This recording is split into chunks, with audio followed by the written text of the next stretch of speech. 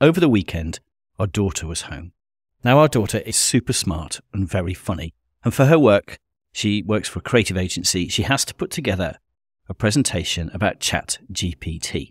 Now, if you know Harriet, you'll know that whatever she turns her hand to is absolutely brilliant. And this particular presentation is no different. But one thing certainly came to the fore. It really does lift the lid on a fundamental truth about artificial intelligence.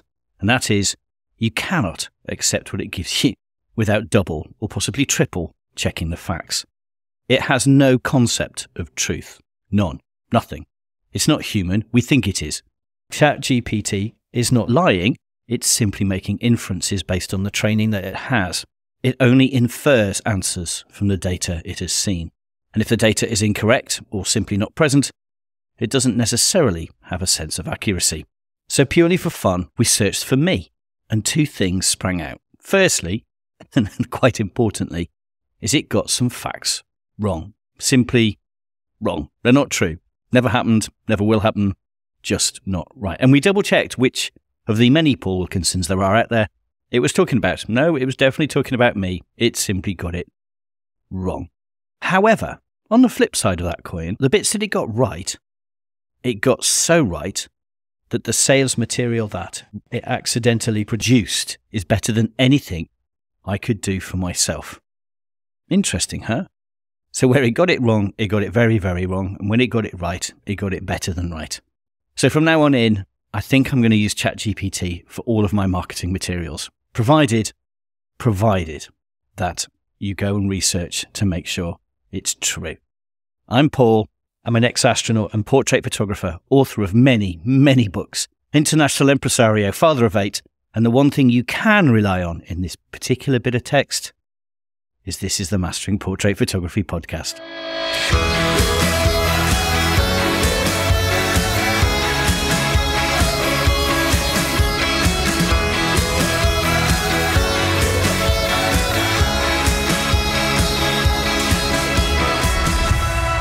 Ah, yes, artificial intelligence.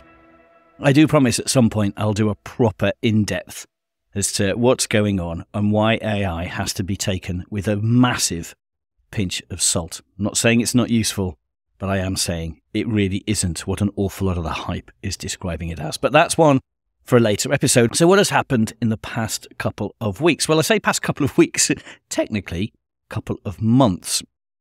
Seriously, I really did think that I would get to do podcasts every couple of weeks this year. We've got it all scheduled out. Our timetable has been modified to allow time, supposedly allow time. And all that's happened is that, like every photography studio, we got busy. So 8 weeks ago, I recorded the last one, although I didn't publish it until I returned from a skiing trip. And on that note, that's exactly what we did after Christmas. Had a fantastic couple of weeks on the snow. I don't remember the last time I did that, and we did it with our family. Some friends of ours, some very kind, generous, lovely people, have a chalet in the Italian Dolomites, which, by the way, if you've never been, is more beautiful, is more reliable snow. It's simply stunning. And everyone heads to the Alps, and I don't entirely know why. Try the Dolomites. You'll absolutely love it. So we had a couple of weeks skiing, got back, and then, of course, raced straight into the job. A couple of weeks ago, saw Peter Kay. Oh man, if you get a chance to go, you should go. It's absolutely brilliant. I think the only fly in the ointment was, or probably is, because I doubt this is going to change anytime soon, is that London, Transport for London, TfL, dug up the Jubilee line, which meant that essentially you couldn't get to the O2 Arena. That's 80,000 tickets every night. And they dug up the one underground line to get there. Brilliant. Well done, TfL. That's really smart of you. So London, or certainly that part of London, just heading across the river, was utterly gridlocked. We had booked with some friends to go and have a meal and then go see Peter Kay. So a whole afternoon and evening. And in fact, we spent the whole afternoon in a traffic jam. It was so bad that at one point the taxi driver started to panic that his car was visibly overheating. You could see the needle just climbing. We've been sat in a traffic jam for an hour and a bit. And for whatever reason, I suspect he hasn't had his fan service for a while. It was just going to overheat. We were going to end up stranded. And luckily for me, the ghost of my father, the ghost of my dad in my ears, because me and him always owned old cars. And the trick is to turn your fans on full, turn the heat up to maximum, and just open the windows because you're going to sweat. But having the heat being extracted through the fans draws the heat out the engine and gives you a fighting chance of keeping the thing alive. And it did. We arrived. We managed to just about grab the most important thing around a gin and tonics and a beer for me, and had a little bit of sushi and had the best night in ages. Peter Kay was absolutely brilliant. We've had some beautiful shoots. You'd expect me to say that, I suppose. Hearing Dogs have been absolutely flying, photographing for those guys. It seems that we've run into a sequence of every week being down there, which is always good fun. Plenty of portrait shoots. Weddings, we haven't done any weddings this year. They come up in the next couple of weeks. We didn't take any bookings for the early part of the year because we weren't quite certain what we would be planning. But we are winding those down a little bit, hopefully. Anyway, this year, we'll see how that goes. Because right now, we are really focusing on mastering portrait photography and all of our portrait work. What else have we done? Oh, sorting the judging for the British Institute of Professional Photographers. Now, you know this. You know I love judging. And being chair of awards and qualifications for the BIPP is not just an honour, and it is an honour. It is also a complete pleasure because I get to judge regularly. I get to sit with other photographers, learning, critiquing, encouraging, cajoling, just by assessing people's work. And it is one of the highlights of the year. So the planning for that is very much going in. And it's Sarah who is making that possible, as you might expect, because I am not the world's greatest planner. I can put together the schedules, but then it takes just someone who is list-oriented. And I'm anything but list-oriented. I'm really not. I'm sitting recording this podcast without a script, as normal. I've got some bullet points to hit, but that's about all. And so Sarah's giving me a hand getting that all organised and in a diary. So on that note, if you are a BIPP member and you have been thinking about and putting off, no doubt, doing your qualifications, the first round, there's some spaces on the first round. It is the 28th of March, 28th and 29th of March. You have just about enough time to get your panel sorted and get them in. So why not have a chat with your mentor? See if you can do it, because now qualifications are not everybody's cup of tea. I do understand that. I really do. Not everybody thinks that having letters after your name makes any difference at all. And again, that's absolutely true. Not everybody has letters after the name, and some of the best photographers I've ever met never went near an association or a qualifications process, and they're stunning photographers. They don't need it. But I don't think you can argue that going through the process isn't a good thing. I'm not saying not going through the process will necessarily inhibit you. I am saying that going through the process will definitely create opportunities to improve. There's no doubt about that, I don't think. The whole process, the thought process, the self-analysis, going through your images, sitting with a mentor, putting together a panel of 20 images. Everything about that process makes you a better photographer, or at least gives you the opportunity to be a better photographer. So I know it's expensive. I do understand that. Of course it is. And at this particular period in our economy, that may not be something everyone can stomach. But think about it the other way around. Think about the value that it will bring to you and your business, or think about the things you might be missing out on. For instance, with the judging, we can only have fellows who are judging. And yet I know some incredible photographers who I'd love to have on that panel of judges, but you must be a fellow. Why? Is it because you're a better photographer? Not entirely. It's because you know the process. You know what it takes to get to that level. That's why we choose fellows. That's why we use them. So if you have the opportunity to, why not talk to your mentor? 28th, 29th of March for the BIPP. And I simply cannot wait. So workshops. We have set out a program of workshops. The last workshop we ran was the Mastering Advanced Studio Lighting. All of our workshops have the word mastering in because, as you might have gathered, we piggybacked off the brand of Mastering Portrait Photography, which is the book Sarah Plater and I created back in 2015. Still selling. I still get requests for signed copies, which is flattering. It's just lovely. But we've piggybacked all of our workshops off the name Mastering because as a brand, that seems to be a really good idea. So we ran the first workshop of this year, which was Mastering Advanced Studio Lighting, which basically was modifiers, gobos, gels, scrims, you name it, we tried it. And when I say try it, I mean that. So although we put together, with every workshop, we put together a kind of schedule, a tick list of things that we think we'll cover. In the end, when we meet the attendees, or in advance of the workshop, we ask the attendees as well, what would you like to go through? So we have a very limited number. There's only ever six attendees on a workshop, which gives us the flexibility to change and adapt each of the workshops to allow and to truly represent what people want to learn. And sure enough, we got a load of requests for different things. So we did a ton of work with gels. We did work with scrims. We used some gobos to project different patterns onto walls and onto models' faces and things. None of it's particularly complicated, but sometimes it's not the complexity of the actual techniques, but it's just having a go and firing off each other. It's just brilliant to be in a room, actually, with a whole load of people having a ball. And that's something I don't know that necessarily I appreciated when we set out on this road, but absolutely, I love running the workshops. They're brilliant, they're funny.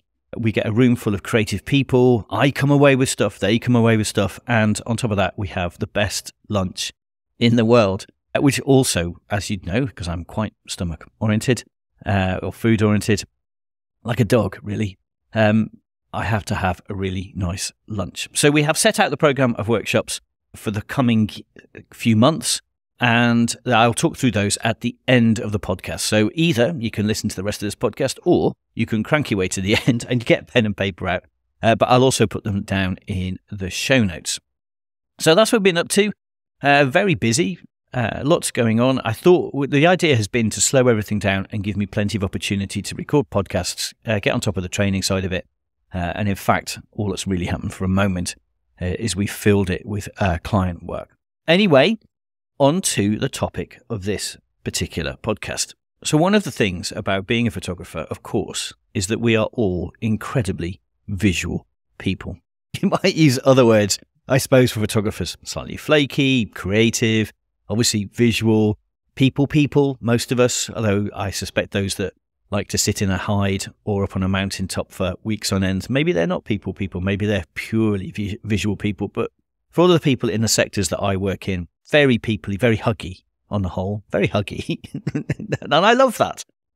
But we tend to think of everything about being pictures, but words. I mean, think about it. This podcast is all words. Our blogs are words.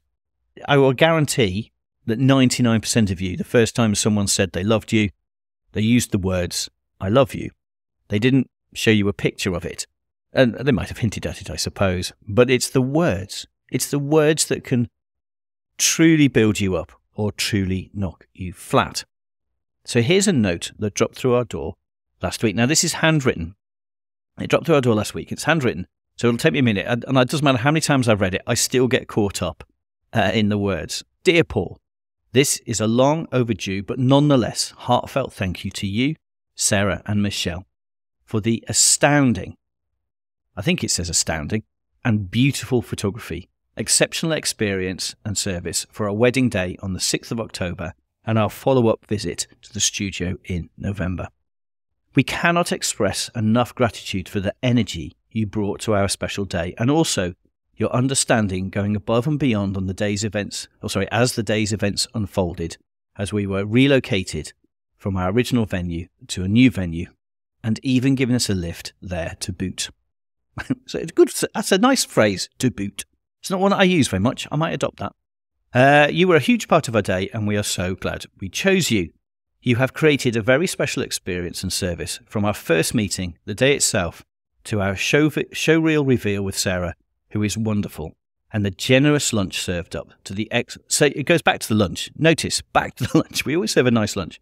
To the excellent lunch served up. To the generous lunch served up, to the excellent coordination with Michelle. It felt like we were being looked after by a very professional and friendly team who cared about our day as much as us.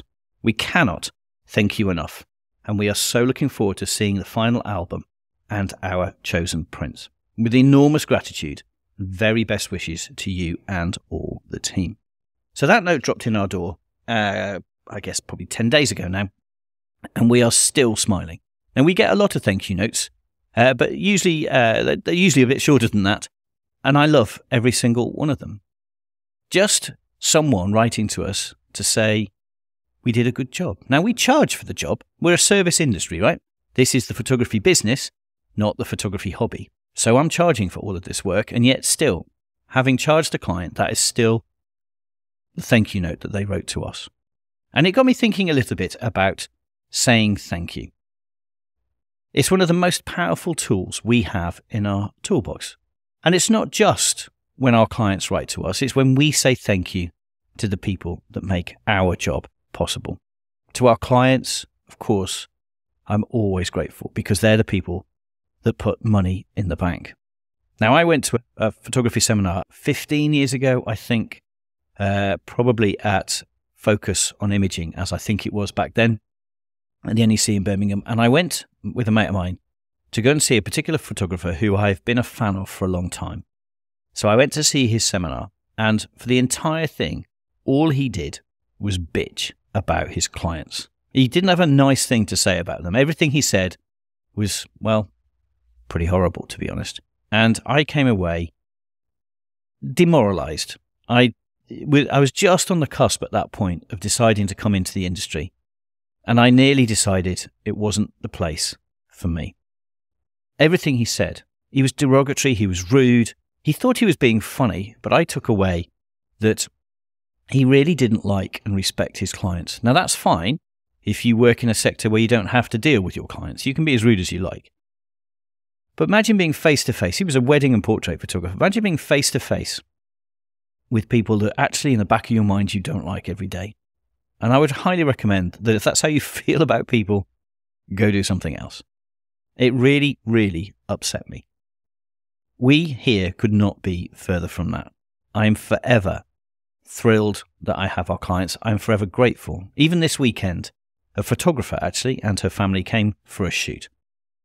It was an absolute joy. It was full of energy, full of laughter, a little bit of nerves. Obviously, whenever you're photographing a photographer, there's an added layer of insecurity, I suppose, because people bring in with them their own expectations. It's not the first time I've photographed them. So it wasn't that I was worried, but there's still, I don't know, you get an additional adrenaline kick. But it was just a ball. And I'm forever grateful. And I think it's important to know and to say so. Tell your clients thank you. Say to them, it's just been an absolute pleasure working with you. And not because you don't mean it, not because it's a marketing line, it isn't. You have to actually believe it. Be grateful for the people that put food on your table. Also, your suppliers. We have the most incredible suppliers. I talk about them fairly often, and I meet them reasonably regularly, whenever I can, to be honest. And thank you goes a long way. Just saying thanks. It's easy to pick up the phone or drop an email where something has gone wrong, where something isn't quite right, and so you've picked the phone up and said, can you fix this?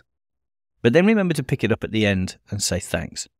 Say thanks for doing a good job. Sometimes, even if when everything is running smoothly, just say thanks. And it's lovely listening to my team, Michelle and Sarah, because they are supremely good at this. They will email back or ring a supplier and just say thank you. That was brilliant. Thank you ever so much. They're really, really good at it. And because of that, we have incredible supplier loyalty. The guys I work with, well, they're the best in the world, and I absolutely love it. But from me to Michelle and Sarah, probably I need to say thank you more. I do try to say thanks for an incredible job. Just thanks for being there sometimes. Thanks for laughing when I'm feeling down, because I do. Just thanks. I think that's just a really lovely thing, far more than any picture. I know they say a picture says 1,000 words, but I think the words thank and you say 10 times that. Try it. You might just like it. Right. There you go. Sometimes this podcast is me just floating along, and then sometimes it does sound like I've climbed onto a soapbox. So on that happy note, thank you to you, our listeners, for being there and listening to this podcast. I had a lovely note last night that's from a landscape photographer in North Wales. It dropped in and it just said, he's a landscape photographer. I don't do portraits, but having landed on mastering portrait photography and listened to them, I think he said he's loving the podcast He's thinking about doing portraits. What a lovely thing. So thank you. Thank you to each of you for listening. It's an absolute pleasure to have you there, to know that I'm not just recording this and it's disappearing out into the ether. Right. So here's the end of the podcast, and here are the dates for the workshops that we have in the diary. The 6th of March, that's a week today. I'm recording this on the 27th of Feb, 6th of March, Mastering Essential Studio Lighting, which is a day messing around in the studio, trying things out, showing just how much you can achieve with very little, to be honest. I laugh a lot at photographers because we do love a bit of Rembrandt lighting. And we sort of hold it up as the epitome of moody light, and it is. But it was lit with one light. So you end up in a studio with 25 lights. And really, well, you just need one and know where to place it. So that's Essential Studio Lighting. 6th of March, 20th of March, Mastering Available Light. Available Light Portraiture, technically. This is all about people. Every one of these is about people. I am really a portrait photographer. So that's the 20th of March, Mastering Available Light. 3rd of April, Mastering Headshot Photography. So unusually for us, this is one that's topic-driven as opposed to technique-driven, if you see what I mean. We're trying some things out to see whether it's more fun or more useful to arrange it, build it around a particular topic, such as headshots or child portraiture or whatever, as opposed to techniques such as studio lighting. The 17th of April, Mastering Your Creative Workflow from Shutter to Print.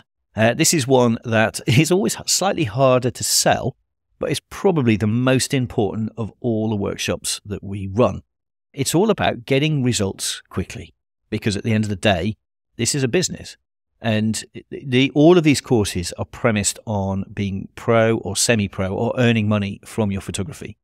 And getting your workflow right, making sure that from the minute you import the data onto your computers, that it's managed correctly, it's managed quickly, it's managed efficiently. And then all the way through some very fast Photoshop techniques to absolutely lift your images.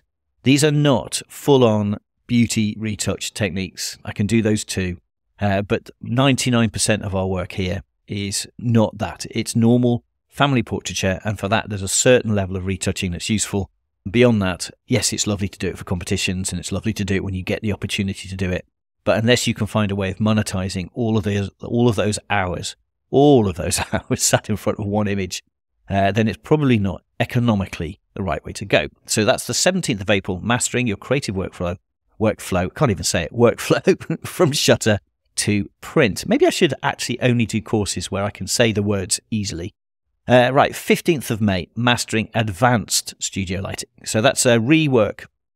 That's a rework of the one we did a few weeks ago. It was just brilliant. That was a wonderful day. Seriously, I came away with as much energy and enthusiasm as the guys who were attending it. It was such a ball being in a room with creative people, seeing everyone's faces light up with new ideas and techniques to take and use in their studios. A lot of fun, a lot of inspiration, and lots of really beautiful images came out of that one. And then on the 5th of June, this is the last one that we've got in the diary just yet, but we'll keep them updated. That's Mastering Available Light, but on location in Oxford. That's quite different. So we're going to do essentially a walking tour of Oxford with a camera, finding pockets of light. Of course, I've no idea where we'll end up because it depends entirely on the weather, whether it's sunny, whether we have a flat light day, whether it's cold, whether it's warm. We will use every bit of light that we can from the beautiful sandstone streets in Oxford, probably down to the greenery, because it's June, so it'll all be lush and green, down near Christchurch College, down by the parks. We will see where we end up. Usually I end up my back street with some graffiti on a corrugated iron wall, and I find that just as interesting. So that's the 5th of June, Mastering Available Light on location in Oxford. Although each of those workshops we've already set out, if you go to our website at paulwilkinsonphotography.co.uk, you'll find them. We've set out what each one likely will include, but just to be clear again, the attendees help us drive the shape, or help us shape each of the courses. So if everybody turns up and they want to learn a very particular thing, then of course we simply adapt and change. It's a majority-driven thing. So we set out the kind of baseline topics, but then it's down to everyone who comes, so that truly you all get something out of it. What was I going to say? Oh, and of course, at the end of each of the sessions, If you want to stick around for a bit, if there's something we couldn't cover and you want to just stick around and ask questions, then of course you're very welcome to do so. I'll stay around, though I can't guarantee the models will. So if it's something photographic, we might just have to grab someone else who stuck around and put them in front of the camera. So those are the dates: 6th of March, 20th of March, 3rd of April, 17th of April, 15th of May and 5th of June. If you Google Paul Wilkinson Photography Workshops, you will find our site. At the moment, all of these are on paulwilkinsonphotography.co.uk. Eventually, I think we'll move them across onto the masteringportraitphotography.com site. But that's a piece of work that I haven't got to yet. We're slowly piecing together what we're going to do with each of the different brands we own: Paul Wilkinson Photography and, of course, Mastering Portrait Photography. The places have sold pretty quick. For the courses we've announced so far, the one, of course, I'm going to push today, we have a few places available, is the one next week, which is the 6th of March, Mastering Essential Studio Lighting. So if you fancy that, it'll be lots of techniques, some of which are for headshots, some of which are for family portraits. We might do a little bit of dramatic low-key, but it's lots of things that you can try with very simple lighting in your studio, ranging from umbrellas, bare head. We'll probably use a softbox or two. We might play with a bit of continuous light if somebody fancies it. We have all of it at our fingertips, so we can do anything you like. Actually, as an aside, one of the things I've always hated about studio lighting workshops is you have to keep switching the triggers.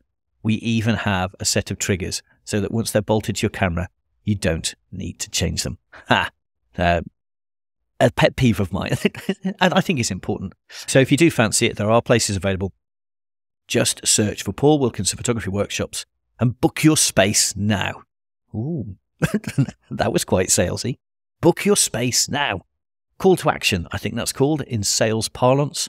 Get me being all salesy. Anyway, do it. So, thank you